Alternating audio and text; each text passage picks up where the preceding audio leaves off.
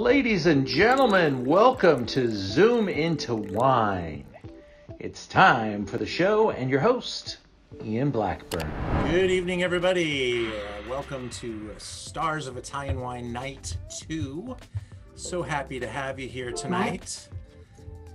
We have got a great jam-packed show for you guys, and really hope that the wines make you all happy. I'm looking for my friend Michael Young to join us tonight. Michael, are you out there? Right here. There you are, buddy. I was looking for some inspired piece of music for today. A little pretty cool. Pavarotti will do it. Yeah, buddy. Well, many of you have Zoomed with me before and may know Michael Young from prior Zooms. His company is a major wine importer from Italy, and he helped me align all the producers for tonight. And we have a spectacular lineup of all-stars for you guys to check out. I'm zooming from our new headquarters, and I'm really excited to be here. Michael, tell us, who is Toth? So I'll go back about 40 years, where David Toth, who's the patriarch of our company, Mark Toth's father, his family was in the liquor business, literally going back to the day after Prohibition. So you guys can read between the lines, you can figure out what I'm saying. So at which point, David Toth went to Italy, discovered this amazing grape called Pinot Grigio that up until then was never imported before, and found a producer, actually found a consortium called Cabot, and decided to be the first to import Pinot Grigio into the United States.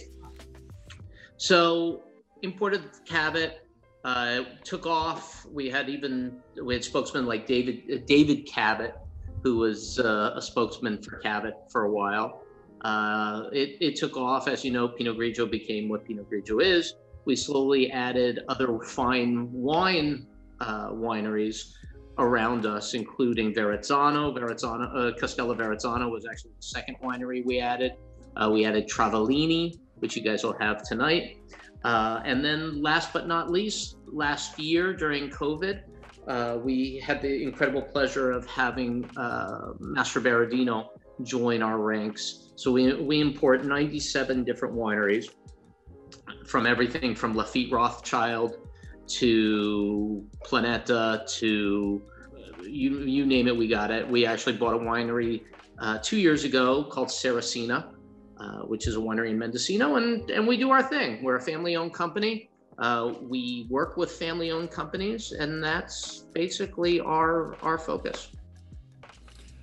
Well, I'm a benefactor because I get to work with you, and the portfolio is spectacular. Let's get started, everybody. I hope you got a wine glass in front of you. Hopefully your samples arrived. I know there may be a couple of people on the Zoom from out of state that we've had some problems with, and we'll keep working on that with UPS. But we are very pleased to have such a wonderful audience here tonight, and hope you enjoy our efforts. We've got a team of people that include designers and some really hardworking office staff that pull all this together. It's a lot of logistics. We sent out over 100 different tasting sets, and that's what we do at Zoom into Wine and learn about wine as we organize these type of great gatherings, and we hope you enjoy. Tonight we're going to be tasting Sella Mosca in number 1. And we've upgraded our packaging. Hopefully everybody got the upgraded package with our little labels on the jars now. So we got Sella Mosca, we got Planeta, we've got Travaglini, and you can correct my pronunciations there, Michael. Trerose, Cold Orcha, and Mastroberardino in the lineup. So we're covering a lot of ground, and we have a lot to do and say. If you have any questions tonight, use that chat box and make some friends and get involved, and let us know what you smell, let us know what you taste. Any questions for Michael? He's our resident expert tonight, but we're gonna be playing some interviews that we have with some of the winemakers and tasting along. I think we'll have a spirited night of great wine. So here we go with our first wine, Sella Mosca, and this is Vermentino, a very top quality Vermentino. And we got this wine involved in our program last summer. We sold a ton of Vermentino last year. It was like the official wine of summer, and I think we're almost there. You know, spring kind of wakes people up to white wines again, and this wine just kind of brings it in. This is such a great wine with all of our seasonal foods and the spirit of California. I just think this wine connects everything that's, you know, great in food and hospitality. Michael, what are you getting in the glass and the nose of that wine? Oh, I'm getting minerality. I'm getting a little bit of flint, which is really nice. I'm getting just some really nice stone fruit, some like fresh lemon zest. But that minerality is just, I mean, it's striking. It's making me salivate. Yeah, it really does kind of entice the appetite, and I smell all that salt air and that fresh Italian sunshine in the glass as well. This is from Sardinia, and we're gonna go right into a video with the owner proprietor.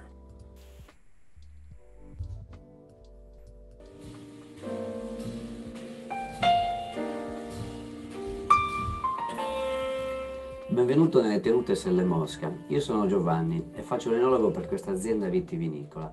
E questo è Monteoro, un vermentino di Gallura. All right, for those of us that don't speak Italian, He just said, welcome to a beautiful place. I bet you guys are all jealous of me. Exactly. Because, you know, this place is like a blue zone, and every time I talk about Sardinia and I look inside a little bit more, there's no reason why you don't want to go there, or maybe even live there. I mean, it's one of the longest, the population there lives longest in the world. They have an incredible life, very natural, undisturbed island, not a lot of development, not a lot of stress. And the cuisine, the wine, I love my Sardinian wines. And I would also say Sella Mosca is a good introduction to Sardinian wines. Sardinian wines traditionally can tend to be very high in alcohol, and they can have a lot of oxidation to them. Sella Mosca is probably the largest and most important producer, and they make their wines in a very modern style. So the wines are very clean. They're not as exposed to oxygen as traditionally they would be. And they tend to really be, as you guys can see in your glass, a lot of purity of fruit. Now, on the label, this is Monteoro. Mm-hmm. And what does that quantify? So Monteoro, it's a proprietary name. It means mountain of gold. And it's also the name of the vineyard, this particular vineyard. So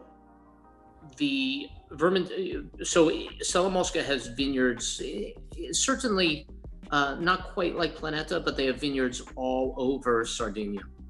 And each region of Sardinia has a different grape, a different appellation. And this wine is Vermentino di Gallura. Gallura is the only DOCG, Vermentino from Gallura is the only DOCG in Sardinia. So it's the most important wine, certainly. And the Monteoro kind of the proprietary name of the vineyard and everything, but it kind of reflects, that golden quality. And I think it gives the sensation of, what are we drinking? It's Vermentino. It's pure. It's hay colored. It's in Italian you say giallo palino, which means just pale gold. Fascinating. I will say that this, to my knowledge, is one of the top Vermentinos on the planet, and DOCG. They even make their own cork for this bottle. It's just a really stunning package in itself as a bottle. I'll hold it up here. It's almost empty, but this one, it's a beautiful package and a really recognizable one as well. They do make two quality levels, right? They make an entry level and then this one. Well, they actually make several different.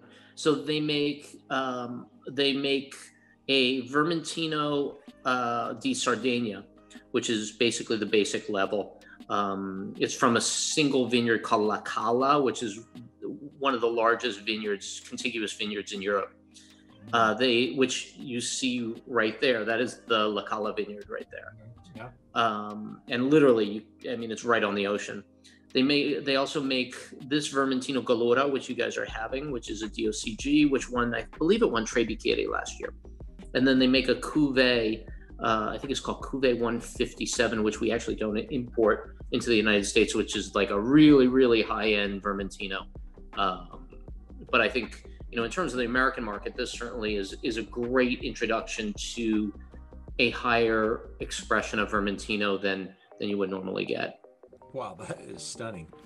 Yeah, so that's the La Cala vineyard. It's huge, but it's also, it's tremendous, and it's very well maintained, and really they produce for $12.99 wholesale, $12.99 retail wine. It's a tremendous value. And the wine that we're tasting today is on the higher end, single vineyard. But you said won Tre Bicchieri recently? Yep, I believe it won Tre Bicchieri last year. And I believe I'm never one for points, just, I was a restaurant guy in a former life, and I'm sure you're the same way, although for retail, we kind of just have to be cognizant of points. I forget, I think he got 92 or 93 points from James Suckling, something really, really, a really nice score. Wow. Not a bad place to live. Seems like it's well thought through. So here's another look at the wine that you're tasting. I'd love to hear what you guys think about it.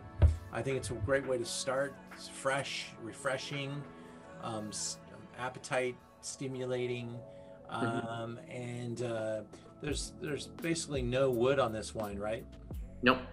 And just pure expression, stainless steel, and just really, essence of minerality. Tremendous.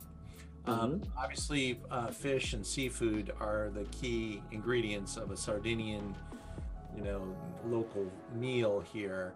And wow, this wine with any type of fish just would be amazing. Yeah, it's not, I always love talking about food and love giving props to local restaurants, but this to me screams out for spaghetti botarga. So if you guys have ever had botarga, it's the pressed mullet roe, typical of Sardinia.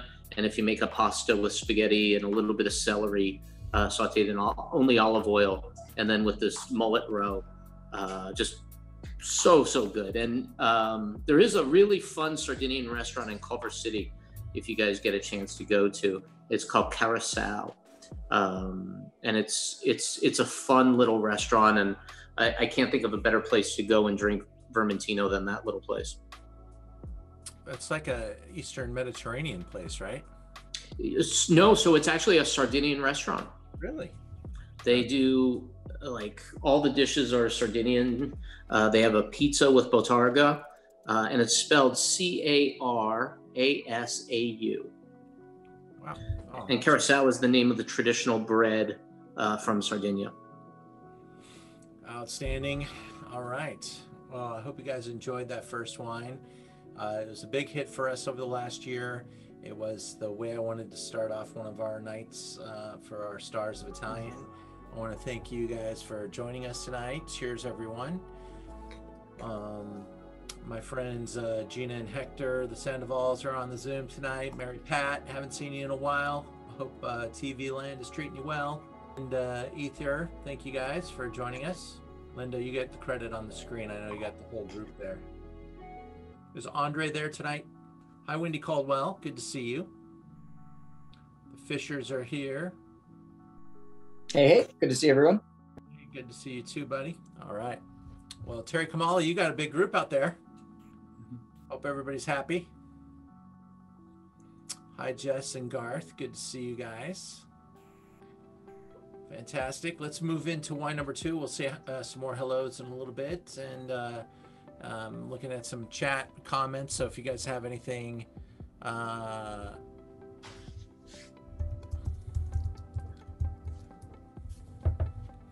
let me know. I'd love to see the chat. But even those folks that didn't get the wine out of state which really sucks when that happens. Zoom tonight, and then I'll be able to taste along when it does arrive. We'll also be sending out this video at the end.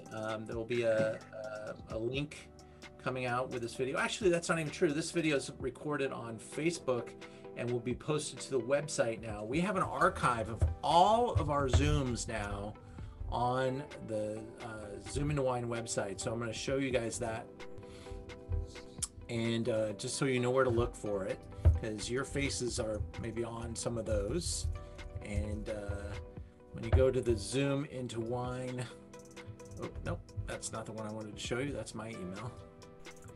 Let's go into the Zoom into Wine archive. These are all of our upcoming events. And you can go down to the very bottom of the page and you see the Zoom into Wine archive and all of our prior Zooms with all the different interviews, different wines, different notes that you might want to check out. We're coming on a year here pretty soon of doing Zooms, so we'll have to do something special for our 1-year anniversary. But this is where the Zooms will be posted. And this is also being simulcast, if you will, on Facebook. And so it's all on our Zoom into Wine Facebook page and right there for you for instant replay. All right, let's move into wine number 2 and get some Planeta going on. Planeta. There you go. So there's the wonderful Patricia Toth. Island of Sicily is where we're at now. Planeta has a couple different vineyards in different spots here, right? Yep. So we have they're very close friends. I've known the Planeta family since my days working at Valentino. They were very, very good friends with Piero Salvaggio, and they are just one of the most remarkable families. The Planeta family goes back about 600 years in agriculture in Sicily. And Diego Planeta, who is the father of Francesca and the uncle of Alessia, he basically started this consortium back in the day, about 40 years ago, called Sette Soli. And the reason why that's important is because going back 100 years in Sicily, there were a lot of issues. Most of all, the unmentioned issue, which was in cahoots with the government. And basically what they were doing was they were buying grapes from small farmers. They were paying them by the pound, and then they were selling them to northern Italy to distill into commercial alcohol. And it was a big problem because it eliminated any really strive towards quality. So Diego Planeta started this consortium called Sette Soli. And the way he operated was not paying people based on the tonnage, but paying people based on the quality of the grapes. And that was really a step forward in terms of Sicilian wine production and thinking of grapes as fine wine. So about 20 years ago, Alessio Planeta and his cousin, Francesca, decided that they were going to open this winery called Planeta on their family's property in Ulmo, which is in western Sicily, just south of Palermo. And they hired any number of consultants to look at the land, and they decided that they were going to plant international varietals, Cabernet Franc and Chardonnay. From that point, it was an instant success. They bought a vineyard in Vittoria, which they were already operating in because it's very important for tomato production. And then they bought land in Noto, which is southeastern Sicily. And then finally, there was a lot of talk about wines being made in Mount Etna. Okay. And this was the next addition. And they bought this beautiful property on the slopes of Mount Etna in Scianuova, which is basically where you have all the major players there. And they focused on predominantly on Nerello Mascalese, which we have in the glass, and obviously also for the white Caricante. Now, this is one of the major grape varieties of Sicily, and quite honestly, it's one of the hippest grape varieties in the wine world right now. It checks a lot of boxes. It's Nerello Mascalese isn't the first thing out of someone's mouth unless they've got a little bit of wine knowledge. 2, it's it's really like natural wines, kind of mother grape variety. These grapes are grown on the side of a volcano. They're really into the spirit of living on the edge, literally, because the volcano's erupting all the time, and yet they're still living and working right alongside the top of this volcano. And these wines are from that living organism. And so this is just a really interesting wine. I love this version. I think when I smell it, it just takes me away to a place. In fact, you said tomato, and I got tomato leaf in the nose. And of course, Sicily with the tomatoes, tomato sauce. I mean, Sicily is like an incredibly abundant producer of produce. And that's why we have so many Sicilians in the restaurant trade, and they grow amazing produce that supplies all of Italy with some great stuff. I would also add to, your comments about it checking different boxes in terms of what is the appeal. I would also add high elevation, because surprisingly, from an island like Sicily, this is planted at some of the highest elevation vineyards in all of Italy, just probably outside of Alto Adige. So it's planted at over 1,000 meters in elevation, which is extremely high. And then the other thing that's really interesting about these grapes is that you don't have phylloxera on Mount Etna. So a lot of the production is either very old vines that predate phylloxera, or vines that are planted on native rootstock. And just me personally, this is where I get super geeky, but I am a huge fan of grapes planted on native rootstock. I think I am a firm believer that changes the whole grape when we talk about it. But I'm not going to open a bag of worms here. Cool. Well, I'd love to go to the next couple of slides. I'm going to play a little video here. And, Yep. So that's Alessia on the left, Francesca in the middle, and then Santi, who's another cousin, is on the far right. Wonderful people. Open up that video in its special screen. Ah, awesome. That way it'll play right. But what do you guys think of this wine? Isn't Nerello Mascalese kind of cool? I think it appeals to European wine lovers. It appeals to Pinot Noir lovers. I think it's got an elegance and a balance like Burgundy, like Barolo, like all those things. And it's got a really affordable price point. And, carries a lot of innate values. And so that's a bunch of reasons why I think it's just a great grape to be aware of and to get to know. So with that, let's check out the video from Patricia is actually from Hungary, and she is the chief winemaker. And she is a revolutionary winemaker. I can go all day about her, but I'll let her do the talking. All right, cool. Dear Michael and all the friends at Wine Superstars. Just a few words about Planeta. Planeta Winery is a family-owned winery in Sicily. Since 17 generations in agriculture, in any kind of cultivation, which then in the mid-80s turned to an adventure in the premium wine scene.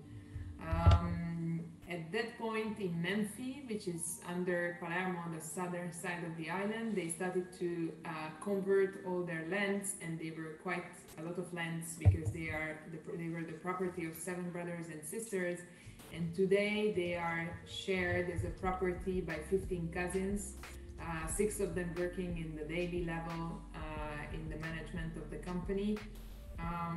They've converted all these lands in vineyards. They started with some international varieties, but also with Greccanico and Nero d'Avola. The first hit was the Chardonnay, and still nowadays it's giving us the courage to go on with the research and development work, which was the focus of the family once they had the first successes in the Menfi area. They started a kind of a viticultural journey. They went to Victoria first, then to Noto, In every spot there is a very clear focus and a visionary idea in the back. In Vittoria, the production of the only DOCG, the C'era Solo di Vittoria. In Noto, the focus was to find the best nest for the Nero d'Avola, which was born in this area. And we have incredibly beautiful white soiled, quite special vineyards here. 10 years after, we went up to the Etna to start a new adventure, and today we are working in 5 different contrada, around 30 hectares in production, and we will arrive to 38 hectares in many different small terraces. The last stop of this adventure is Capo Milazzo, a tiny vineyard in the northeastern corner of the island, in collaboration with the foundation. It's a beneficency activity also, and the production of historical wine with a very small surface today in activity, 8 hectares dedicated to the DOCG Vermentino. A part of this, the family has a great olive oil production, which is complementary to the vineyards. So thanks to that, we have 120 people here in the area of Menfi who can work with us all year round, which I think today is a huge value. We are working in sustainable farming. We are certified since 2016 for all the farms around, and we are converting in biological. The hospitality is another sector which have developed a lot in the last few years. We have 2 beautiful hotels. One of them is in the middle of the vineyards, the other one in Palermo. And about the cuisine, I don't even start to speak, otherwise this video would be only about food. Hope to see you all soon in Sicily when the situation permits it. 2 words about the Nerello Mascalese, Eruzione 1640 Nerello Mascalese, which you have with you today. It's one of the cru wines from the Etna. In 2016, the main part of it is coming from Sciaranuova. It's the first estate we have fallen in love with and we have started to work with. It's between 810 and 900 meters above sea level, always on the northern slopes of the Etna we are working. We think this is giving the finest structure to the wines, this area, both for the Caricante and both for the Nerello Mascalese. In this case, we are speaking about a blend of 91% of Nerello Mascalese and 9% of Nerello Cappuccio. We are using a very long skin maceration. After the alcoholic fermentation, we are sinking the cap and we are staying on the skin around 35-40 days. For the Cappuccio even more. Not a lot of movement to have a very soft, very delicate extraction, but a long one. To build an elegant and compact body around the important tannins which the Nerello Mascalese have. For 1 year it goes then to big barrels, 25 and 36 hectoliter oak. And then at least 1 year of bottle aging before we release this wine.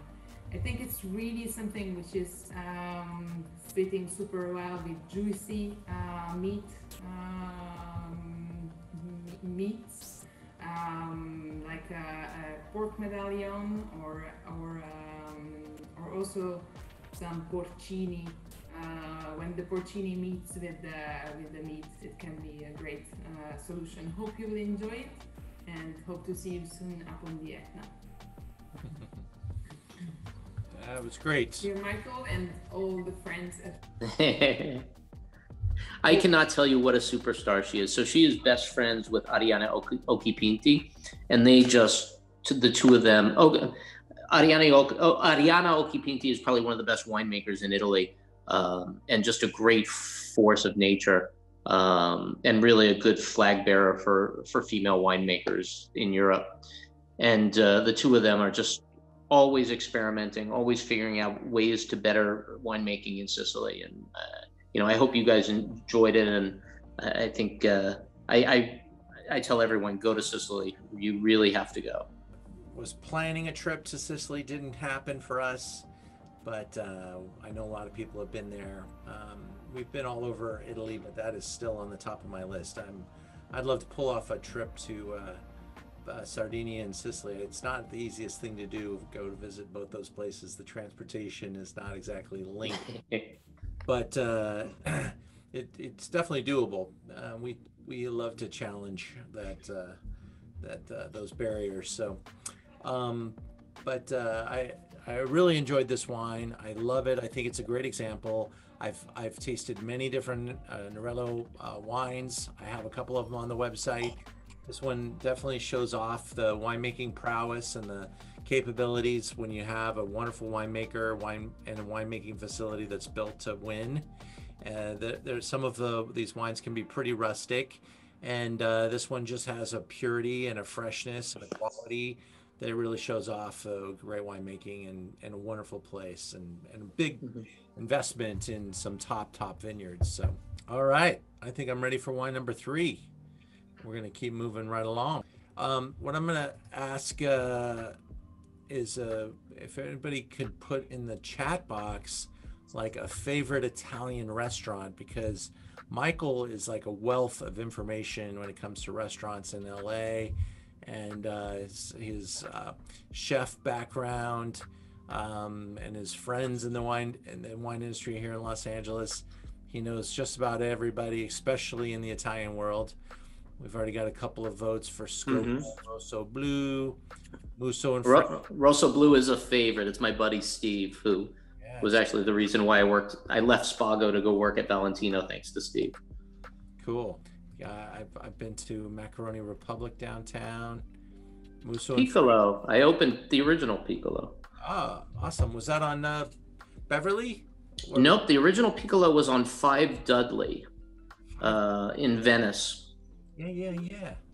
Cool. That's right. With Antonio Mure, one of the most talented guys in the business. Very cool.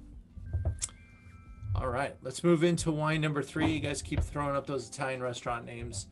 I'm gonna go out for dinner. My wife's birthday is coming up. It's gonna be our first big excursion. We got our vaccines. We're about 20 days in, and we're gonna head out to 71 Above, opened on the 72nd floor. Ooh, nice. Rooftop. It's gonna be outdoors and pretty crazy. Hopefully there's not a lot of wind. I don't want to be the first casualty. So on to Travaglini. Identify the Travaglini Gattinara by the bottle. So I'm sure it's a little bit out of context to be drinking it from the tasting kits. By the way, the tasting kits are really well done. But when you guys see the bottle, if you don't know the wine by its name, you'll see the bottle and you'll be like, oh my God, that's great. Gattinara. It's made from Nebbiolo. Gattinara is the name of the place, much like you call Barolo, Barbaresco, and Gattinara. It's a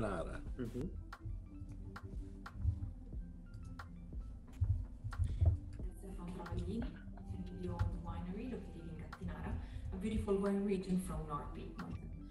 I'm the 5th generation of family. As you can imagine, our origin dates back at the beginning of 20th century, more precisely in 1920, when my great-great-grandfather started to replant new vineyards when this wine region was almost abandoned due to a phylloxera plague and a devastating hailstorm some years before. The family implemented many and major changes both in the winery, in winemaking, and both in vineyards, in viticulture. Pioneer research in this wine region, especially when the 3rd generation, Giancarlo Travaglini, inherited the winery from his father. Our efforts and as the generation before us have made Travaglini one of the most important and most recognized wine in Italy, but also the first selling Gattinara all over the world.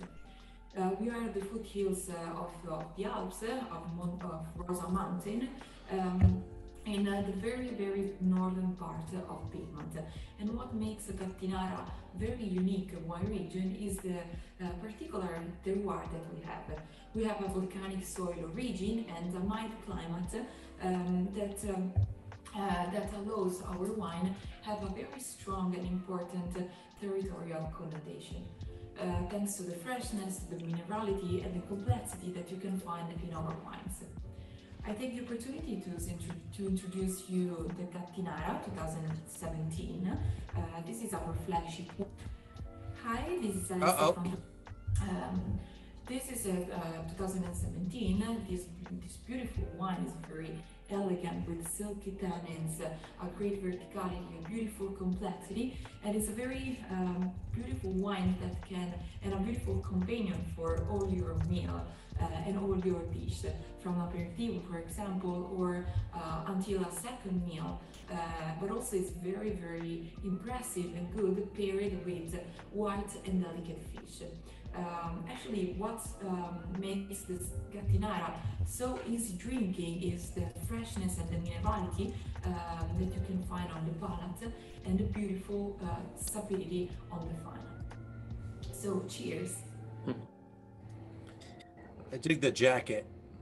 Yeah, I have to tell you guys, I smile every time I correspond with them because they are another wonderful family, and I've known them from when I had my restaurant in the valley, and her mom used to come all the time and would always toast with me, and I have probably a good 10% of my personal wine cellar is Travaglini wines, because they age tremendously. They're beautiful, young, but in 50 years, this wine in front of you guys is going to be world class.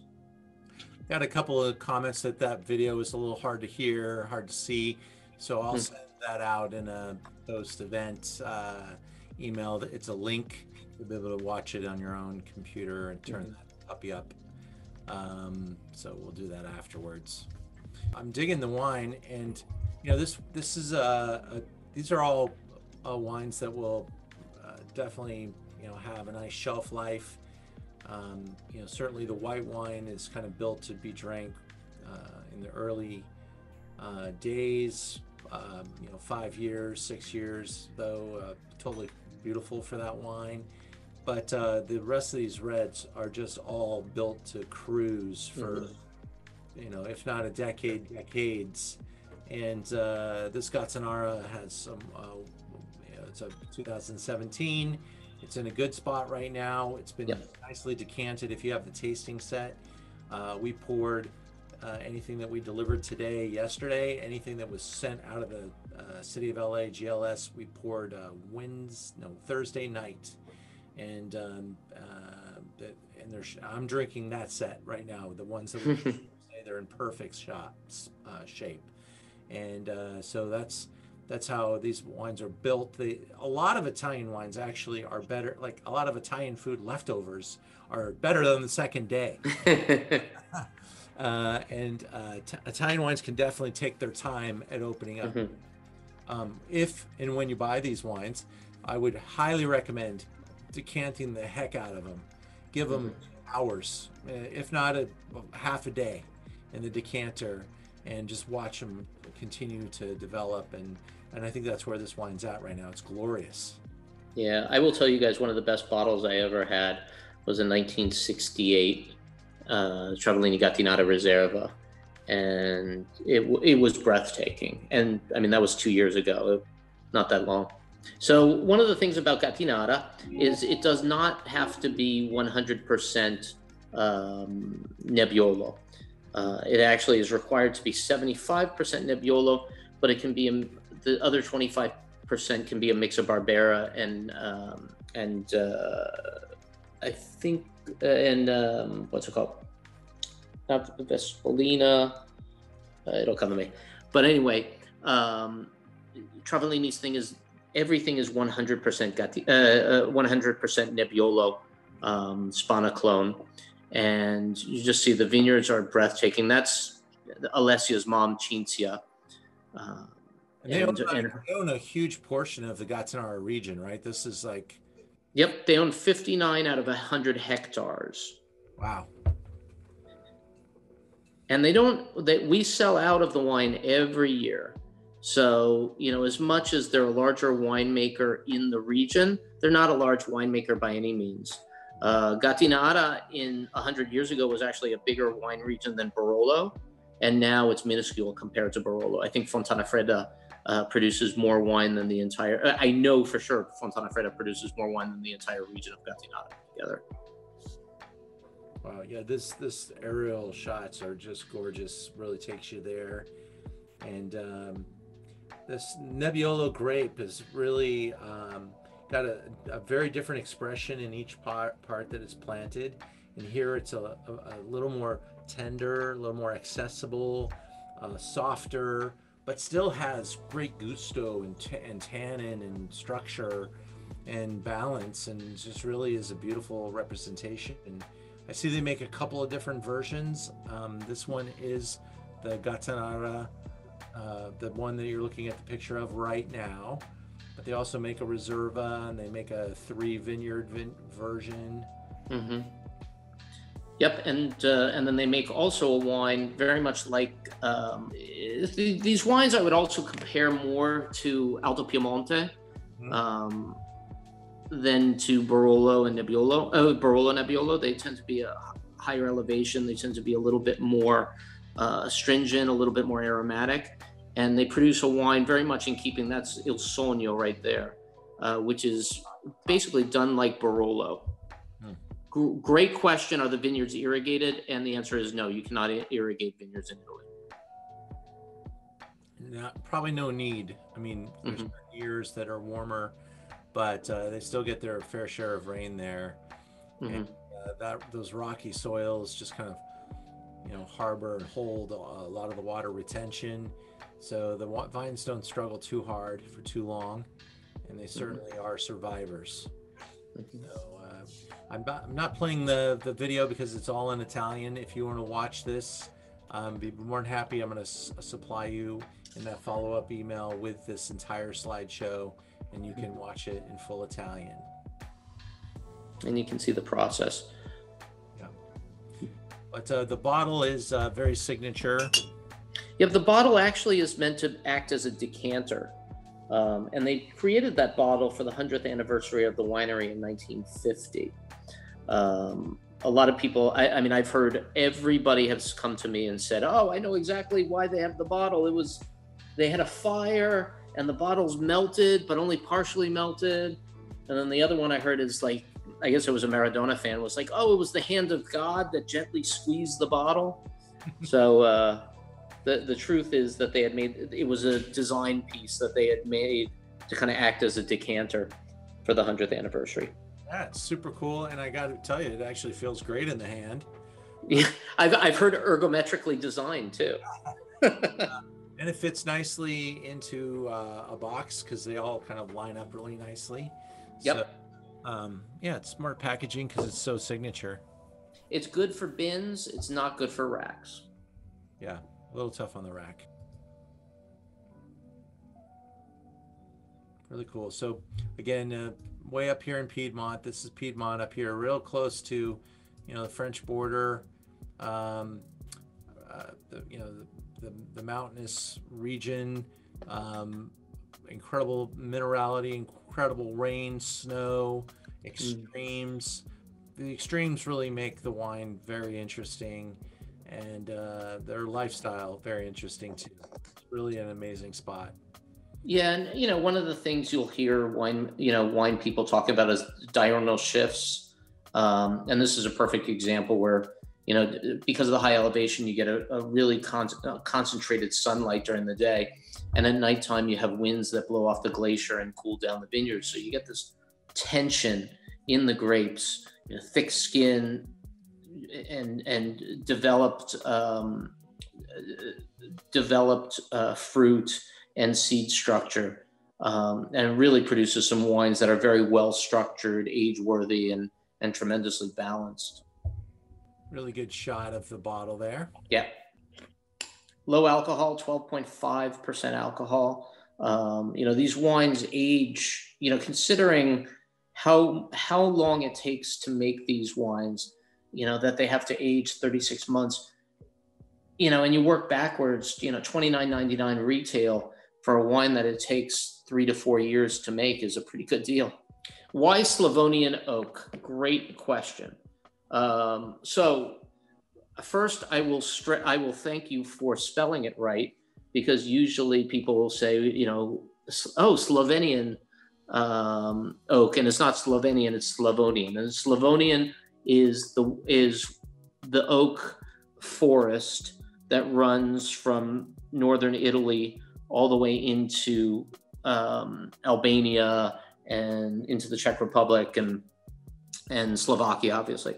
And the reason why Slavonian oak is because those are the forests that are the most easily accessible. Traditionally, it's also great for winemaking because it has a really tight grain, so it's less permeable. And then you sometimes you will see, 99.99% of the time it's Slavonian oak in Italy, particularly northern Italy, but you will see a little bit also of chestnut used traditionally for winemaking.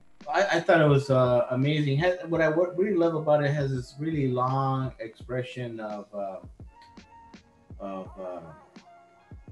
these saffron, cinnamon kind of scents. I just love it. Yeah, it's definitely a spice and minerality type of a wine, and I love that mouthfeel. So really, I invite you guys to experiment with some wines from what's called the Alto Piemonte, which is the more northern expression of Piedmont. Lessona is another wine. You'll see Gattinara, obviously we talked about. Bramatera is another one. Costa della Sesia is another one. And they're all different expressions of Nebbiolo in this particular, with the Gemme clone. Gemme is another, or Spana clone, Gemme clone. But Gemme is another wine also produced from that region. Spana is also up there, right? Yep. All right, Josh, what did you think? I know you were trying to chop. Sorry. We thought it was really nice. Very smooth. A lot of interesting notes in there. Definitely dry. Has that really sort of old world feel to it. We enjoyed it. Definitely would like to have this with some food. Yeah. Mm-hmm. That's the thing about Italian wines. If you don't have, and we, I usually say at the beginning of Stars, and kind of encourage you, have some food in front of you with these wines if you can, because and there's no rules on the Zoom. You can eat, try to make us all hungry. Just show off your plate, get something yummy. You don't have to be on camera thinking, I don't want to make people uncomfortable that I'm feeding my face. Definitely enjoy. Kent, how are things back at your place? I'm not sure. Are you in Florida today? That looks Florida. You're not in your cellar. Yeah, and we're on Lake Erie tonight in a rainstorm. Ooh, how cool. These wines taste good with the rain. Mm-hmm. Oh, absolutely. We can't wait for the Brunello. All right, well, we're almost there already. Cool, good to have you, man. On to Sangiovese. Somebody asked about when's the best time to open these bottles. Well, every bottle probably has the most opportune moment, but I will tell you, all these reds that we're tasting tonight will be absolutely more better. Mm-hmm. It will be, they will excel with 2 hours being open. And longer, and they'll be good the very next day too. Like I said, these wines will just continue to kind of unwind because they're tightly wound. That's all natural acidity that's coming off those stony hillsides that is Italy, and they take their time. And we're going to go into more intense wines now too. And if you don't own any cheese or something like that, just tannin alert. You're about to change the color of your teeth here. Get ready. I have a question for Michael real quick. Michael, on this last one we tried, what's the skin to fruit composite? I mean, are they small berries or larger berries for the 2017? So great question. Nebbiolo tends to be smaller berries. And also just something really interesting about how they harvest in Gattinara is the way the cluster of the Nebbiolo is it's elongated and it's got almost ears. So it almost looks like Mickey Mouse, but Mickey Mouse with a really long, narrow nose. And because of that, what they do traditionally is they cut off the ears and they cut off the bottom of the grapes. That way they can really get to the core of the grapes that are more evenly ripened. Because they're small berries, because the cluster is kind of odd shaped, they have to make an effort to kind of prune the particular, what are called grappolos or grappoli, to make it more evenly ripened. But they tend to have very thick skin. They tend to be small berries, and that's that. There's a lot of grape varieties. So you do that with the wings or the shoulders of the grape variety have to be clipped off because they're getting probably the most direct sunshine. They're ripening first, and they're probably more almost sunburn or raisin. They're going to be impacted by the elements the most. And what you want when you're making wine is homogeny. You want all the grape varieties to be pretty close to the same. You don't want to have green and sunburn in the same cluster. So that's why we do a lot of extended sorting, and that all takes a lot of time and effort and money. So the more systematic and more you can make the vineyard do the work, the better the wine will be, and the less wine making you'll have to employ. All right, let's go to our next wine. We're going to Tuscany now for Vino Nobile with Trerose. We go right into a video here, Michael. And I'm going to try to make sure that this is nice and loud for everybody. I think I won't have a problem. Good morning. Welcome in Trerose. Welcome in such a lovely place. We are in the southeast part of Tuscany. And this is an incredible place. Is that better? Place where I like to say the prices, Let's try one more thing. The maritime pines, where the clay meet the sand. And that is in very incredible terroir. The Sangiovese, where here called the local clone of Sangiovese is Prugnolo, can make such as a unique wines. Sangiovese is in total inside our... I'm going to start that again. I gotta change this sound setting. Welcome. Hold on, here we go. Welcome in such a lovely place. We are in the southeast part of Tuscany, and this is an incredible place. It's the place where I like to say the prices, the cypress meet the maritime pines, where the clay meet the sand. And that is in very incredible terroir. The Sangiovese, where here we call the local clone of Sangiovese is Prugnolo, can make such as a unique wines.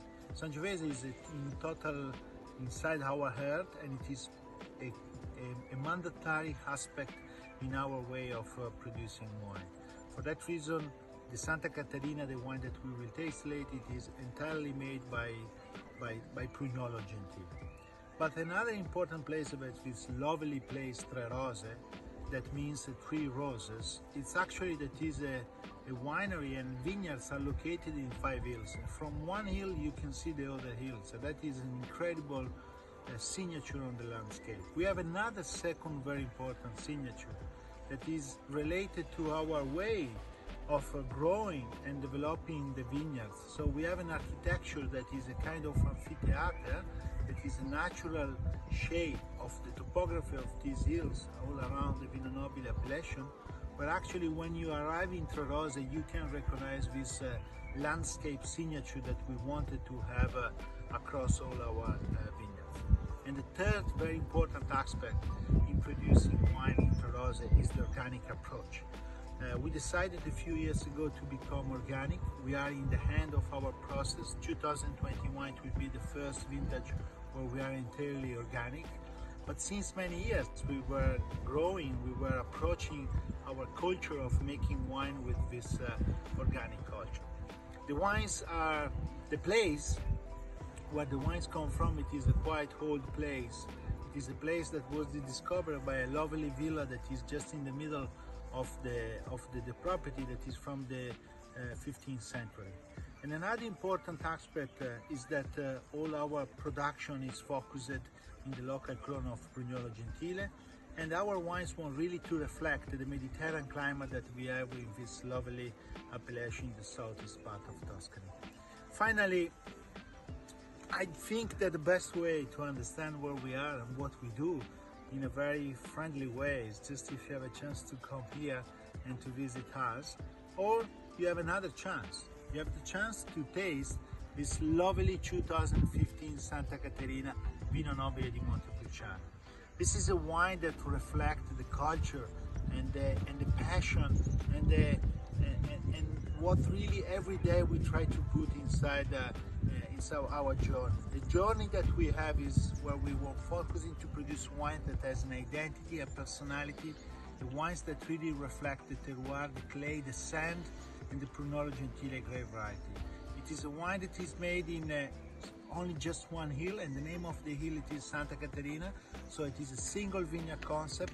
Just the best clusters are selected to make this wine, and it is a wine that is aged for 18 months in Slavonian oak, in large Slavonian oak, in order to enhance the crunchiness of the wines.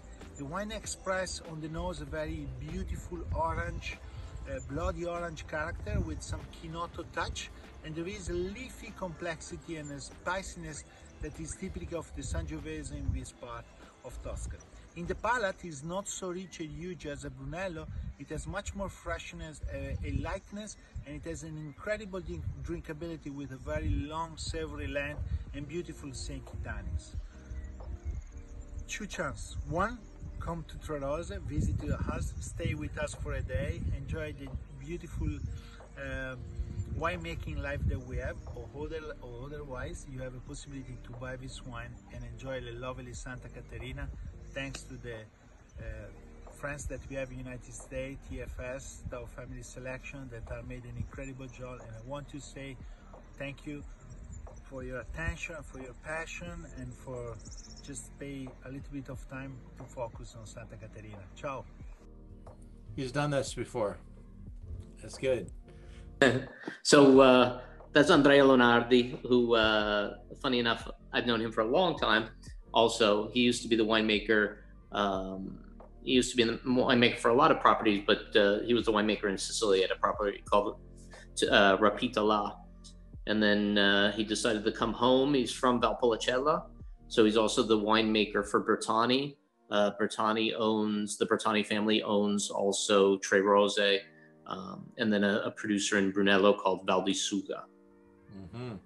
And we'll go back into that slideshow and see exactly where this place is. But this is a unique wine. This is always a fun find, a little bit of a farmer wine outside of, like the Chianti zone, kind of trapped between Chianti and Brunello, Montalcino. And price point wise, this wine just always over delivers. It's a real unique expression. It's Sangiovese, and it's Sangiovese and Pronoto Gentile, right? Nope. So Brunello Gentile is the biotype of Sangiovese that you find in the Montepulciano region. It's very much comparable to, like in Brunello, the biotype is Brunello Biondisanti, or otherwise known as Sangiovese Grosso, and Brunello Gentile is a biotype similar to Sangiovese Grosso in the Sangiovese family. So like Pinot Noir would have Pommard clone and Nuit Saint George and Musigny and all that stuff. Yep, exactly. So you have 36 36 different biotypes of Sangiovese, and they're all used in different amounts. There are ones that have different names. There are ones that have like technical names. And the important part to remember of of Vino Nobile is you do not have to, where Brunello has to be 100% Sangiovese Grosso, you do not have to be 100% Prugnolo Gentile in Montepulciano. You can actually use 25% of other grapes. Trerose does not, because their only focus is on the Prugnolo Gentile. And this is the vineyard up here in the right-hand corner. It looks like an amphitheater. Yep. Beautiful. Yeah, so they're doing a lot of cool things. That's Pietro Ricobuono, who's on the left, who is actually, of all things, he's Sicilian. He's actually from Noto. Very, very good friend, and he handles all the agricultural aspects of not only Trerose, but also Val di Suga, and then also Bertani. And that's an ancient well right there. That is ancient. Yep. Cool. So there you get to see the another view of the amphitheater. They're doing some really cool things. He spoke about the organic certification that they'll be getting, but they're also doing this IPIC technology, which is basically this kind of way of micromanaging the vineyards with sensors that let you know basically all the soil conditions. Also, they have drones that monitor the vineyards, where they can go in and really kind of take specific parts of the vineyard and see when the picking needs to be. So they're putting in an organic touch, but they're also adding a touch of modern technology to their winemaking and their agriculture. Yeah, beautifully picturesque. There's no question about it. There you can see the large Slavonian casks, the typical Tuscan fog with the cypress trees and the rolling hills. Awesome. We just kind of slide down the hill towards Montalcino. Yeah. Right into our number 5 wine. I always think it's perfect that separating Montepulciano and Montalcino, you basically have a region that specializes in sheep's milk cheese. So each one of the regions can access the sheep's milk cheese at any time. And I will say that this is another wine that just is singing tonight. This Trerose is just really in a good spot in the glass, and really has it really shows you the difference that place can make, because it is Sangiovese. But we're about to move into Montalcino. In night one, we had Chianti, and you're drinking Italian, you're drinking red, you're drinking Sangiovese, but you can really identify place. And this just has that kind of silty, sandy soil that softens the mouthfeel a little bit, gives it just a little bit of that kind of rusticity that is Montepulciano. Really a beautiful version. And now we're going to move into the largest organic ranch is it Italy or all of Europe? In Tuscany. Tuscany, okay. But one of the largest in Italy. And our host here is of royal descent, right? Yep, this is the Count Francesco Cinzano. So he is literally the first cousin of the King of Spain. Greetings from Coldorcia. Greetings from Montalcino, where we produce the Brunello di Montalcino. I am standing in one of my Sangiovese grape vineyards. Sangiovese grape is the grape we use to produce Brunello di Montalcino. And I came to check the ripening of the grapes. I picked this bunch to analyze it and judge the point of ripeness. But I've been tasting the grapes. They are ready.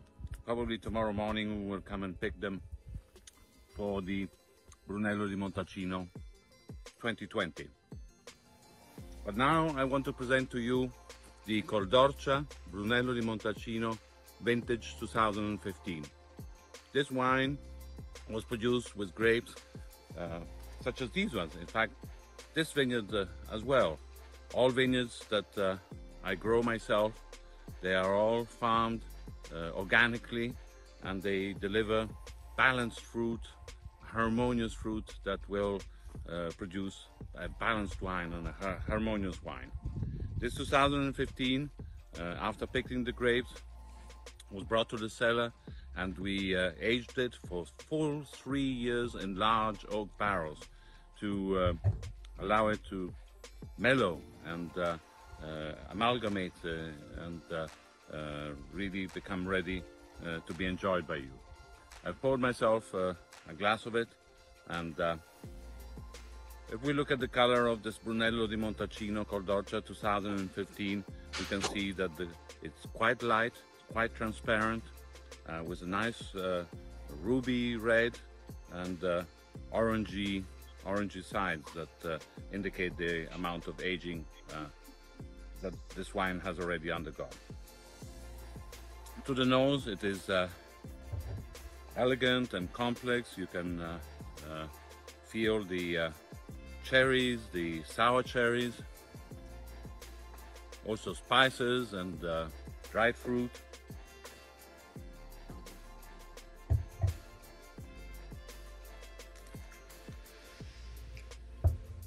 To the taste, it's balanced, it's filling in the mouth, it's very persistent, it has a pleasant fruity side to it, very long aftertaste, bright, and really makes you think about food. So I start thinking when I taste this wine of how I'm going to pair it with food, and looking forward today at lunch to a wild boar stew that I will cook using some rosso di Montalcino, the younger version of this wine. So a full flavored dish, nice and rich, but I can also think of lamb cutlets, for instance, or a fillet with green pepper sauce. So full flavored dishes, because this is a wine that can withstand a very important comparison in terms of pairing with food. I'm also looking forward to taste this wine in a little bit longer, so that it has a chance to age more in the bottle, and it will keep improving. So, Brunello di Montalcino 2015 by Col d'Orcia. Good health to you all. I think he's got a great camera manner, Orson Welles and Santa Claus, just kind of like a perfect cross there. And I always joke with the Count, because we do call him the Count, okay. and I always joke with him that he's the most interesting man. Yes. And if you see the like press pictures of Col d'Orcia, and then he also has a property. He has an amazing organic vineyard in Chile, in the south of Chile, called Erasmo. And I always, if you see the pictures of him, it's always of him riding a horse or with like a traditional Chilean hat with a cigar in his mouth. Truly the most interesting man. Perfect. Mm-hmm. But I will tell you guys that the reason why I work for the company that I do is because of Col d'Orcia. If it was not for my love of Col d'Orcia, I would have never met the importer. I would have never met the people behind the scenes. That's how much I love this wine. And Michael and I did a Zoom earlier, like last year, with the 2004 vintage that we have maybe a case left of. So you have a choice of buying some 04 or buying this 15er. These wines age like giants that they are, and we love both the vintages. 15 is an incredible vintage for Brunello di Montalcino, and this is just a really important brand for the region, and really a slow aging wine, very classic in its style. There are producers now that are making them riper and putting more wood on them and doing a lot of what we would consider modern winemaking. This is definitely classic in its winemaking style and really slow aging wine. I had a great question, and I think it was when you and I, Ian, were together, And and one of the people on the call was like, you know, he was very honest. I'm a whiskey drinker. I tend to like Brunello's, other producers of Brunello better. I like Casanova di Neri, Val di Cava. And it was good. It was something that I was really pleased for someone to point out. There are different styles of Brunello. This tends to be a very traditional style. There's no new oak. There's no barriques. You're not getting that vanillin like if you had a whiskey palate that you would look for. But it's a very traditional style. It's a style that ages very well and very slowly. It's a wine that takes time and you need to sit on, but that time is well rewarded in the future. And it is a food wine. It is something, you know, we all should look forward to the wild boar stew that we're going to have at lunch. But you know, it is a food wine. Well, we'll definitely plan a future trip to Brunello and visit the Count. Mm-hmm. Absolutely. And that would be an amazing experience. Now, you collect this wine yourself, right? Is that what you were saying? Because I remember talking about how many different vintages of this wine you had. Oh yeah, I'm trying to think the last vintage I had. Oh, I know what it was. The other day I was with Sal Marino, and we had a bottle of 1977, and it was beautiful. It was absolutely spectacular. We opened it actually for my birthday. But I've had the 75 recently, which was wonderful. And you know, the 04 that you have, you know, 04, 15, 16 are all really, really top vintages. And 04 is probably my favorite vintage, I will say, probably in the last 20 years. So if you have an opportunity and a means to pick up those bottles, I would. Yeah, and they're not out of reach. I mean, they're really a good value proposition for a 16-year-old Brunello that's got 94 points and really is just a great benchmark example of a great vintage. But so is this 15. 15 is the current great vintage. 16s will come out next year. And these wines require 5 years before they're released. So that's why current vintage is 15. And then, gosh, the question is, how long would you age it for? People have a hard time keeping, you know, the average bottle of wine is bought and drank in the same day. So people have a hard time keeping their corkscrew away from this bottle, but it does benefit this bottle to be in the cellar for many years. And, you know, Brunello is a great collectible. So you can lay these down. And if you go to Montalcino with me, we'll go to visit wineries, and we've been offered a chance to drink some of these older wines, you know, 78, 82, 1990. These are great vintages in the history of Brunello. You know, there's some great restaurants that have verticals of Coldorch on the menu. I really invite you to go to some and try them out. I mean, Spago is one, but Paponi is another. Drago Centro is another one that has amazing old vintages of Coldorcha. And these wines, it's give them time in the bottle, but also give them time in the glass, because they do benefit by being in the glass or being in a decanter for at least an hour. We'll have to plan a future vertical dinner with just Coldorcha, dude. That would be amazing. But yeah, I know Drago Centro has, I mean, Mark, you know, and now you have Piero Savaggio over there, and they would love to do something like that. Yeah, how's Piero doing at Drago Centro? Oh, he's amazing. He is a force of nature, to say the least. Yeah, if you haven't, if you want a good Italian restaurant experience, go visit Piero Savaggio from Valentino. He's now at Drago Centro in downtown LA, and tell him Ian and Michael sent you. Absolutely. So if you look at a map of Montalcino, and Brunello is the wine, you know, this is one of the like major collectibles in the wine world, in today's world. And something weird happened with the pandemic. These wines became more affordable. they were on their way towards $100 a bottle. Every Brunello was shooting up the charts, and maybe because we had 2 great vintages in a row, and we lost every restaurant in the world. There's a good amount of wine to sell. These guys make a lot of wine for the world, and they hold it 5 years to get it into the market, into the stream. So these wines are more affordable today than they were 2 years ago. And you know, I don't care which one you look at on the map here. They're just, this is an amazing place to buy wine. In fact, hedge funds have been trying to buy this vineyard space because this has got the highest average bottle price of any region in the world. More expensive than on the average bottle.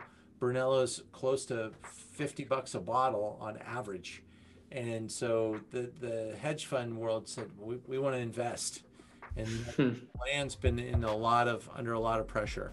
And give it a month or two, and you will have an opportunity to buy 2015s very inexpensive, because in about a month, I know we have our 2016 on the water, and distributors, you know, once the new vintage lands, they love to do a fire sale of the old vintage. So there might be some nice opportunities if you guys keep your eyes and ears out. Cool. Well, the price that we have on this wine for these people here is a lot less than I would have anticipated. And I'm sure there'll be some downward pressure if the 16s arrive. And this is a big ranch, so you guys make a lot of wine. But the opportunity to put these wines away is really the special opportunity you have, because you'll be able to count on this a decade from now, 20 years from now, or even just 2 years from now.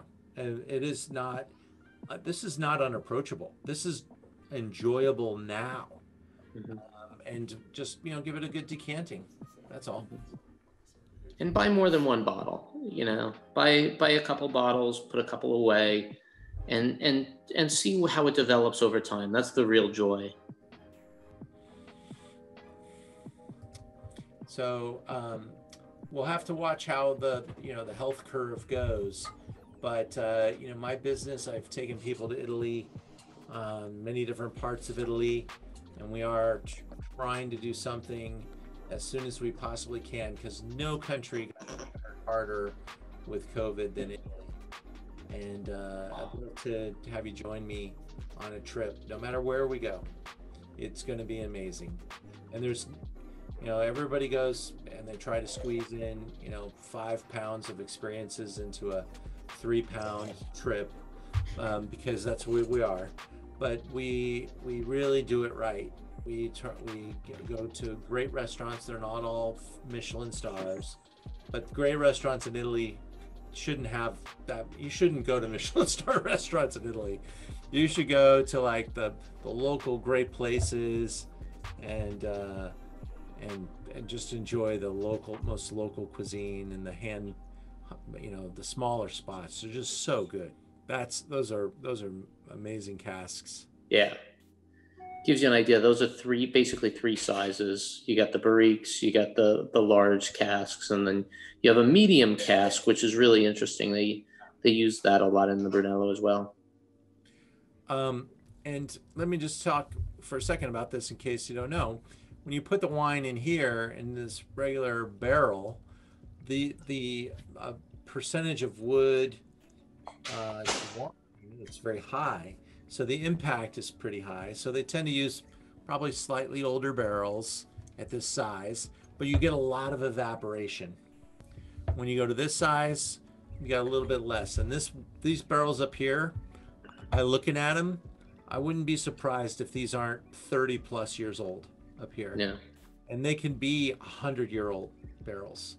And same with these big giant mothers. They literally do not impart any wood character at all. What they do is they allow for very slow maturation, really slow it down. And but there is some, and there's some air penetration, and it's just like a really cool, slow, you know, Italy came out with a movement, I don't know, it's probably 20 years ago now, slow food. they wanted to remind people to slow down, have dinner at the table, drink some wine, have conversation, and just slow it down, because everything from America was fast food. So they wanted to slow it down with slow food, and the whole concept of their winemaking is slow it down, and let the time, kind of tell the story. And that's why, one of the things too I mentioned to you guys about the aging of wine is, these wines, I'm not saying don't drink them now, because, that would destroy my industry and my business, but these wines really do improve with age, and they do show characteristics and complexity that you don't get by drinking them young. I'm going to say just a couple more hellos. Melvin J, I hope you've enjoyed. Thanks for joining us on both nights. Good to see you again. See you, sir. Cindy, I hope you enjoyed. Thank you so much. Good talking with you, Cindy Molo. Yes, thank you. I enjoyed it very much, and I dragged many of my neighbors here, so hopefully they enjoyed it as well. Fantastic. Alina, are you part of her neighbors? I could see you smile when she said I that. am. I am. I'm sitting across the table from her. Ah, that explains a lot. All right. Oh, okay. Amber and Jordan, how are you guys? Doing well. Jordan stepped away, but this has been fantastic. Thank you. Hector, you guys doing okay, buddy? Amazing, as usual. Again, thank you for bringing us all together. Yes. Delicious stuff. Thank you, Hector. I want to hear from Terry's group. What did you guys have for dinner over there? Oh, Ian, were you talking to me? It's Terry. Sorry. No problem. Yeah, we actually went to Pasta Sisters for dinner. Ah. In LA, and got a bunch of different stuff and shared it amongst ourselves. So yeah, we had a good spread today. Cool. And it went very well with the wines. Thank you so much. I like Pasta Sisters. That's a good restaurant. Where is that?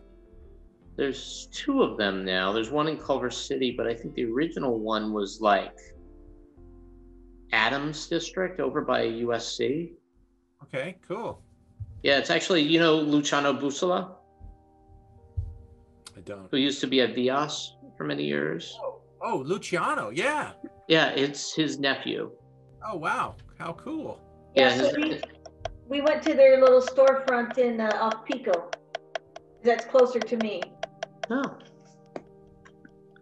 Good guys. Really, really good guys. Great food. Mm-hmm. Authentic. Yep. Wonderful. Yeah. Mike, I have a quick question for you. Oh, sure, great, go.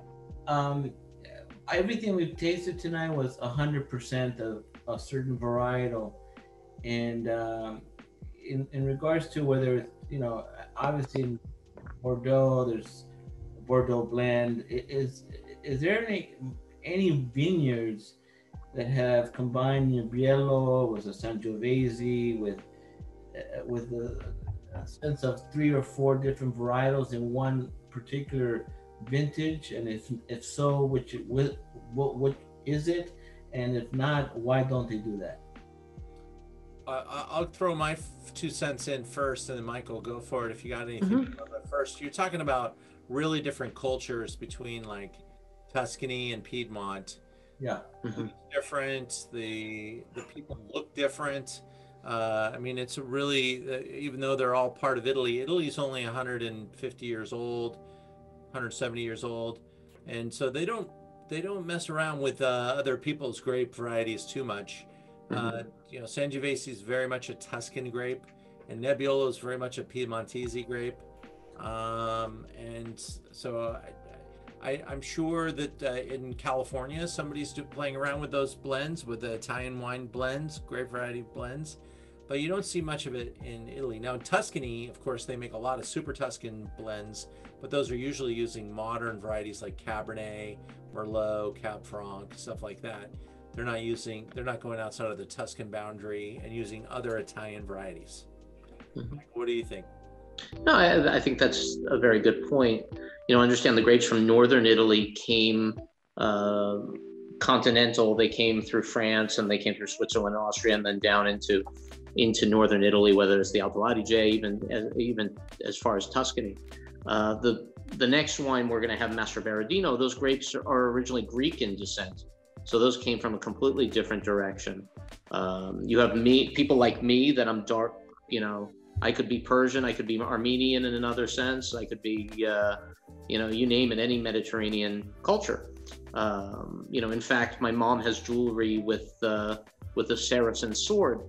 That was traditional jewelry from my family, because somewhere along the line we were probably of Saracen descent in some way or another.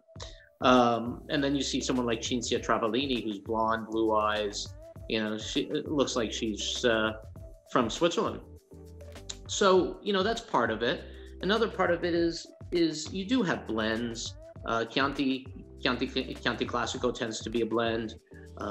You do have like Ceresole di Vittoria from Sicily tends to be a blend, or it has to be a blend. In Alto Adige, you have these white blends that are so famous.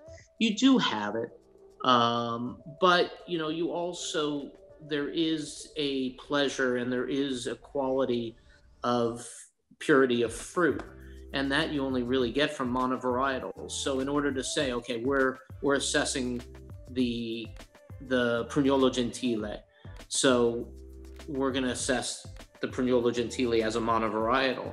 They will add complexity to that by blending different vineyards. Particularly, you see that in Tuscany, in the Chianti Classico region. That's why, me personally, I am not a fan of single vineyard wines from Italy. I think it loses complexity, which was why they were there for. You see a terroir aspect, yes, you do, but you can add complexity by blending vineyards and assessing different ripening. So, you know, I mean, it's a conversation could probably open up to several side conversations, but I think what Ian mentioned, and also I think being able to assess the purity of fruit and assess it as a monovarietal has a redeemed quality to it. Cool. Well, we're gonna go to a wine that I'm hoping everybody just falls in love with tonight. It's the grape Aglianico. And Aglianico is a super important ancient variety. As Michael said, it's Greek in origin, or maybe brought to Italy from Greece or from the eastern side of Europe. But it became kind of the grape of an era, and it's still with us, and it's still very important. But these are beasts of wines. These are like the biggest, like, you know, my grandfather used to feed me stuff and say, "Here, eat this. It'll put hair on your chest." I don't know if anyone's heard that before, but this is a wine that could put hair on your chest. So let's try a little Aglianico from Mastroberardino. This is the area is known as Trerose, and the grape or the bottling is the Radici. And we'll listen now. Go ahead and give me one. No, I was just gonna give you guys a brief introduction to the winery. Is that you know, Mastroberardino is probably the most historically important wine of Campania. It was one of the first Italian wines imported into the United States, even as far back as the turn of the century. And there are a few wineries that you can say, if not for them, a grape would not exist. And in the case of Mastroberardino, there would be two grapes that would not exist if it was not for them and them preserving them. One is Aglianico, which is the root grape of Taurasi, which you guys are having. And then the other grape that they famously preserved is Greco di Tufo. And I don't know if you guys have had Greco di Tufo, but with summer coming up, it's an amazingly delicious, crisp white wine from basically the slopes of Mount Vesuvius. So you have wines that have a large degree of minerality in Campania, and that's one of the things that Campania is really famous for. So Campania is the region of Naples. I am Neapolitan, and we identify ourselves as Neapolitan. We don't identify ourselves as Italian. We are Neapolitan first. Most years we root for the Argentinian soccer team and not the Italian team. So give you guys the context of that. But Mastroberardino is hugely important. On the label, it says 1878, but the winery actually goes well back into the 1600s. The original winery was originally in Avellino, and then in 1878, they transported the winery to a little town called Atripalda, which is just east of the city of Naples. So if you go from the city of Naples, which literally sits on the shores of the Mediterranean, and you go eastbound, you go over Mount Vesuvius, you go over the Apennine Mountains, and then you find yourself kind of in the middle of a mountainous region called Irpinia, which is where you'll find Taurasi. And here we go. The ancient Greek grape that was brought in southern Italy by the Greeks during the period of the colonization under Magna Graecia. It's one of the most important red wines that we have in our country, and this label particularly is one of the ambassadors of the Italian wine movement in the world. Radici is a name that was given by my father in the 80s and is a symbol of our production. It's made of a selection of grapes coming from two different family sites. One is in Mirabella and the other is in Montemarano. Since the origin, there was this blend that is particularly interesting and intriguing because the two sites are different. Mirabella is a little more hilly and with a little lower average elevation, and Montemarano is colder, is higher, is in a mountain side, and so with a higher escalation of temperature between night and day, with a harder, darker character. At the end, we have a perfect balance between these two souls, two different expressions of the terroir of Taurasi, with a wine that has a period of maturation that's the harvest here is in late October, beginning of November. So after the harvest, we have a period of maceration that is quite long, about 25 days. And after this, we have in the cellar a period of wood refining that goes from 24 up to 30 months, mainly in big casks, and a small percentage goes through French barriques. Then after this period, there is a long period of refining in the bottle that is strategic, extremely important for a wine like this. It has a beautiful character of violet at the nose and cherry that are typical descriptors of Taurasi, but also lots of spices and very long and persistent taste, and a nice complexity, the elegance and finesse that is very typical of the mountain wines of Irpinia. I hope you enjoy Radici Taurasi. There we go. Cool, that was found on YouTube actually. They imported that for us. So let's see. Boom, boom.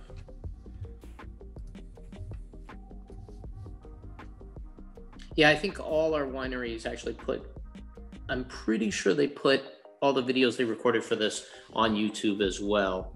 And we'll share one more where he's speaking Italian, and we'll kind of just show off the region. I want you to just check out these amazing So so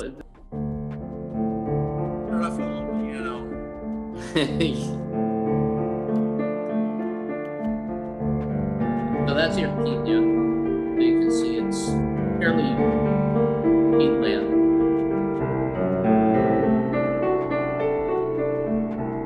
La famiglia Mastroberardino, che mi onoro di rappresentare, è una famiglia del vino che per 10 generazioni ha operato nello stesso territorio, con la stessa viticoltura, con gli stessi vitigni e gli stessi vini.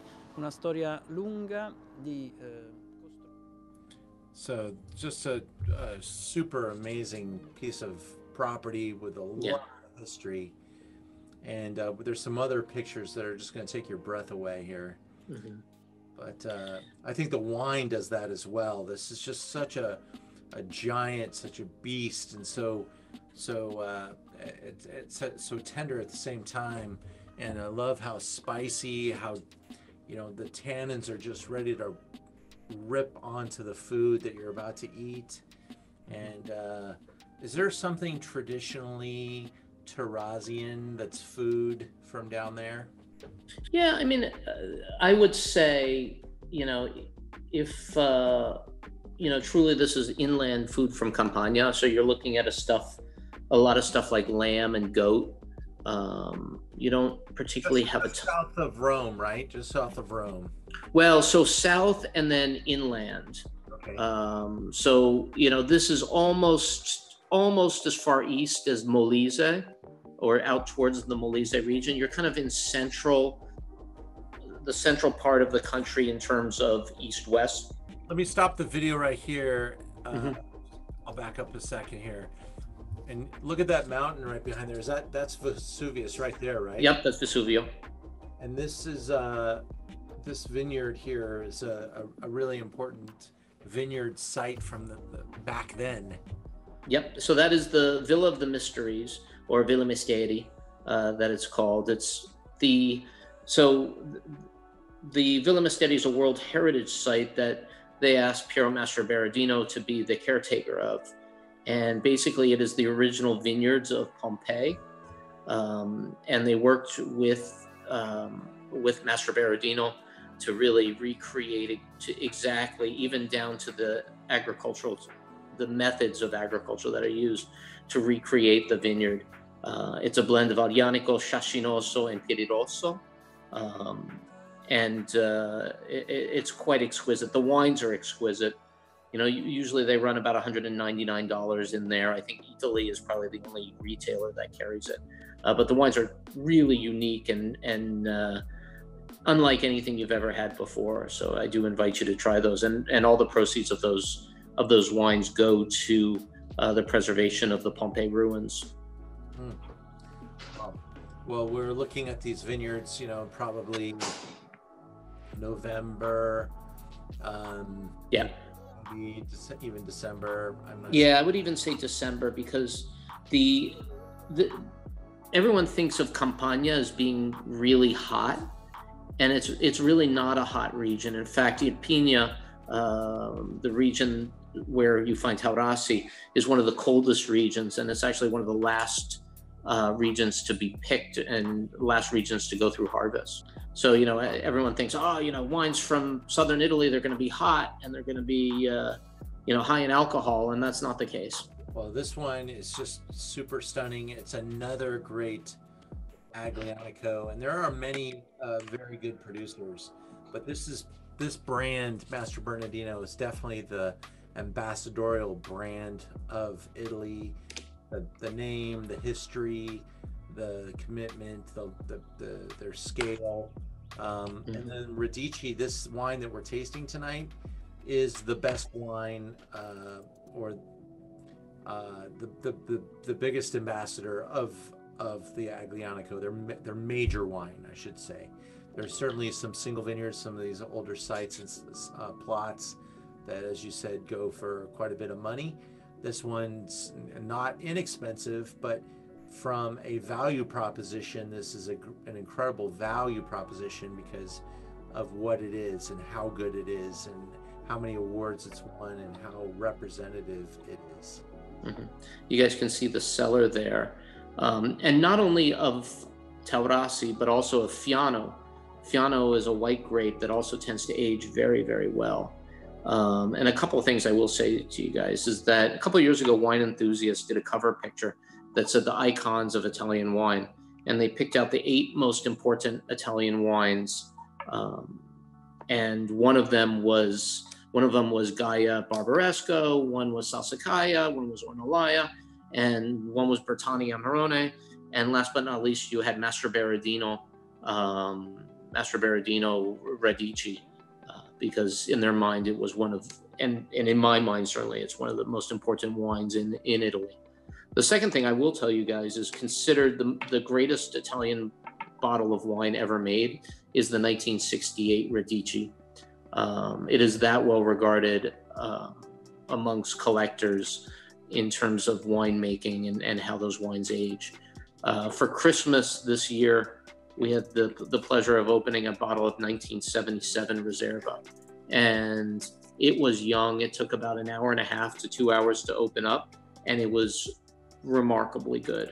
Remarkably good. And there's Vesuvius in the background again. Mm-hmm.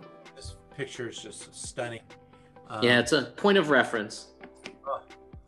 And there's that vineyard, that historical vineyard. And this is just like amazingly ancient ground. Mm-hmm. Yeah, you can see the Pompeii ruins in the background. And also, I will say this, people tend to mistakenly think that Taurasi is a wine to drink with pizza. And yeah, it comes from the same region, but I will say that this wine is a wine that wants something complex, whether it's a piece of meat or a braised dish. It certainly can stand up with an important meal in a restaurant. Yeah. What would you have tonight, Michael, if you were cooking? I had leftover Chinese food, but that's not, I'll leave it at that. What would you think with it? My ideal would be, especially this time of year, braised lamb, even with like polenta with pecorino cheese in it. I would also have it with a piece of roast meat with a sauce. Even something like grilled short ribs with chimichurri sauce would even be fantastic.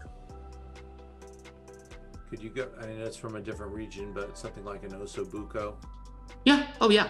I mean, there are equivalents of veal shank that are made in southern Italy as well. But yeah, you want that level of complexity in the dish. You don't just want a piece of meat, a grilled, a hamburger. I mean, even a good hamburger could even hold the test. But you don't want a piece of pizza or something like that. You want something with a little bit more complexity. So there's the bottle, and 24 months, French oak barrique, and Slovenian cask, and then 24 months of refinement in bottle. So this wine's almost 5 years old when it's released. Our vintage tonight's 2016, great vintage, incredible, and the wine is just a rock star. Love it. Yeah, and if you see that, Radici Taurasi has an aging potential of 50 years or more. It is, I will tell you guys, it's very interesting that they think Aglianico is actually derived potentially from Syrah. And there were some cases that they found grapes that were basically like missing links between Syrah and Aglianico. So likely what was brought from Greece was Syrah, and then over time it morphed into Aglianico. Or when you say Greece, you mean like the Greek Empire? Because it was probably Iran and the East, the whole Middle East area that all these grape varieties kind of converged from during eras of past important. Yeah. Well, they say the cycle. If you guys read the Odyssey, and there's the episode with the Cyclops. And they say that was probably in Naples. Wonderful family. Wonderful, wonderful family. Mm-hmm. Who else has a couch in their vineyards? I like the young daughter that says the future on her t-shirt. That's good. Yeah. He is an amazing man and very, very approachable, very receptive. If you guys follow him on Instagram and shoot him notes, he's always eager to answer and just a gentleman. Put his Instagram on the chat. Oh yeah, let me get it. And this is some beautiful paintings that are featured on the bottle as well of the single vineyard, right? Yeah, so those are actually the frescoes in the Villa de Misteri, and it portrays Dionysus, and obviously some drunken whatever happens in Dionysus's house stays in Dionysus's house. Very cool. All right, so I'm gonna put it. It's just Piero Mastroberardino. Well, everyone's probably already received an email from us called the gift bag email. And if you didn't, just email me and I'll send it to you. But if you're not on our mailing list or you've blocked our emails, which it happens because we send a lot of email, then you won't get the gift bag because it will get blocked. But you send me an email and I'll get it to you. And that has, look at all the different prices that we're offering tonight. These wines are really close to my cost on that email tonight. You have 24 hours to be able to buy these wines at that price. You do get an additional 5% off on any 6-bottle assortment. You get 10% off on any 12-bottle assortment. And we would shoot to deliver on Tuesday if we have it in stock. If we don't, we'll get it as soon as we can. But these wines are just a really great opportunity to be able to stock up on some benchmark, really top quality stuff that I thank Michael for his time tonight and being able to pull this together for us and all the video assets and it's a real challenging wine for us in the wine world to be able to do stuff like this because the wine world's, the distributors they basically laid everybody off about a year ago, and now they're trying to open back up, and the wine business has actually done very, very well through the retail channels, but all the restaurants are opening right now, so now they're hiring staff, and the distributors are just absolutely maxed out. So it's really a challenge, and Michael's working 20 hours a day to keep up. He's got a lot of things happening. And we'll leave it at that. But it's exciting at the same time. But this is a golden moment because I think when the reality of where we're at touches the cost of the bottles and the cost of labor and the cost of the pricing that we're looking at in today's wine world is not really connected to reality. And when that reality starts to touch these wines, all wines, by the way, I see pretty aggressive price increases coming down the pipe. Now, Michael mentioned, because the restaurants are just starting to buy and the distributors have, to move on to the new vintages, they have to. The wineries can't hold these wines. So what they do is they'll release the older vintages. So there's just like kind of a strange friction that'll happen, but there will be some pretty interesting pricing scenarios happening quite quickly. The dollar's been weakened a little bit. There was some pressure from taxes that's kind of been relieved for a little bit. But as you're seeing in all grocery items, everything in the grocery store is going up, and it's not long until all that hits the wine industry, and it will be pretty significant when it happens. With that, I don't want to be all bad news. It's a great time to be a wine buyer. There's so many good deals to be able to be had, and I hope you guys will take advantage of some of the opportunities tonight. And I hope you guys will continue to do the Zooms with us. We are going to stay on Zoom for all of 2021. We've got weekly Zooms on Wednesdays and Saturdays. We've got Stars events once a month planned till the end of the year. We have our Stars of White Wine coming up that you may have seen an ad for today. Just absolutely stunning wines that we've been able to work with. Next month, we've got the Stars of Rosé, and then the month after that, Stars of Pinot Noir. And we want to continue to show this really abundance of great quality, and it's really about showing diversity and covering a lot of ground and being able to taste a wide assortment of different ideas on great wines. So that's what we've got in store for us, and the calendar continues after July. We're working on events right now in August, September, October, November, December, and so it's exciting for us here. We thank you for your support of the event tonight. If any of you had any problems, we'll hope to work through them on the backside of this. It's not easy to get all of the 100 people across the finish line at the same time, but we do everything we can. The delivery services are a real challenge for us.